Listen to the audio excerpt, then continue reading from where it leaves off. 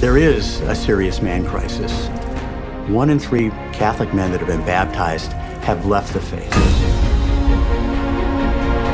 If you're a thinking person, you've asked yourself that question, why am I here? To know him, to love him, to serve him. Not only does God have a plan for your life, so does Satan. I remember I went to confession one time and the priest just looked at me and he said, the devil wants to destroy your family, but he has to come through you to get him. If I'm a man, I'm called to pass on the faith. If I'm a man, I'm called to live the faith. So I need to know my faith.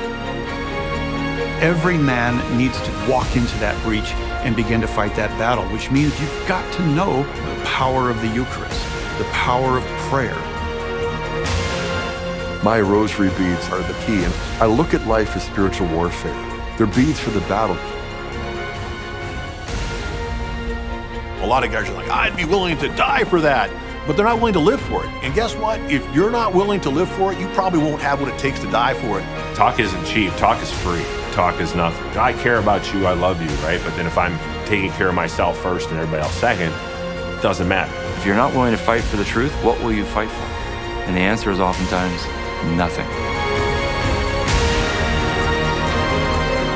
The need in the world is of men among men who can rise higher, who can see further, who can strive more nobly than others. They need not be many, they never were many, but though the few, they will rise and bring with them the whole of humanity.